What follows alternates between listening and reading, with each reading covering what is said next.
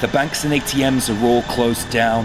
The shops will only barter for gold teeth and family heirlooms.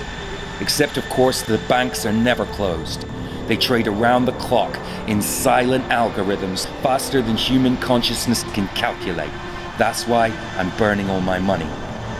I'm taking it out of the bank, every penny or pound I can beg, borrow or steal, because otherwise it isn't real. I want to get the most liberating effect possible from burning all my money. I'm burning all my money because the devaluation of paper currency is inevitable anyway. And when they call in all my debts, they'll only send more red letters, more pointless pieces of paper with no value, or put me in a jail cell for the crime of burning all my money. The food bank queues are long and full of mothers. The welfare state has been sold off to property developers and pharmaceutical companies. Everything I pay tax on has been sold off at a loss to corporations who display the traits of psychopaths, and I won't stand for that. That's why I'm burning all my money. I'm burning all my money rather than see it bail out another bank that was too big to fail, or line the pockets of another banker who should rightfully rot in jail. And it's not like anyone will care about my lack of wealth, my empty belly, or my mental health. Things will remain exactly the same after I burn all my money. I'm burning all my money in stacks and piles. I don't need an art gallery to film or frame the act devoid of meaning. It is a statement about the futility of protest. It makes about as much sense as burning all your money. I'm burning all my money as one in the eye for every two-car family, every celebrity who ever appeared on MTV Cribs with a white stucco staircase and a grand piano, 2 Porsches and a Ferrari in the drive. Shills for a civilization with no regard for the weak, which champions mediocrity. I want no part of that. I'm burning all my money.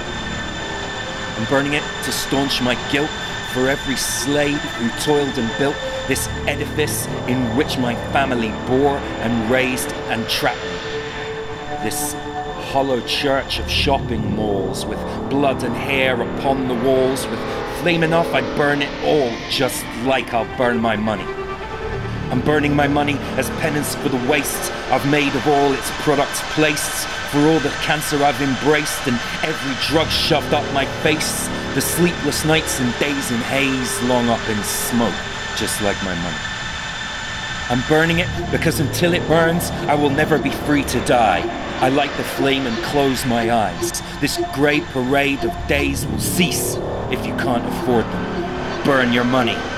Burn your money because it makes sense. Burn it because it makes no sense. Burn it like a Buddhist monk protesting the Vietnam War. Burn it like an oil field in Iraq captured by Allied forces. Burn it like a wicker man. Burn it like a blunt. Burn it like a torture victim, face held over hot coals. Burn it because it feels good and you will only spend it on things that will destroy you. Burn it because the things you own end up owning you. Burn it because you need more light.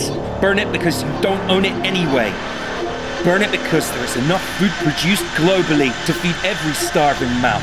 Burn it because every day you piss away the compassion which could make the world a better place on pointless paraphernalia and obsolescent devices.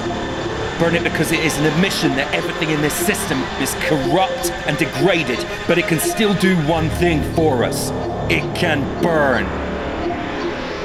I'm burning all my money, and I'm starting today. I already feel much better now the decision is made. I'm tearing up my mortgage and throwing it away, kissing the wife and kids goodbye, and walking into the sea naked, clutching nothing but a lighter and a Bible. You won't see me for dust and ash. I'm burning all my money.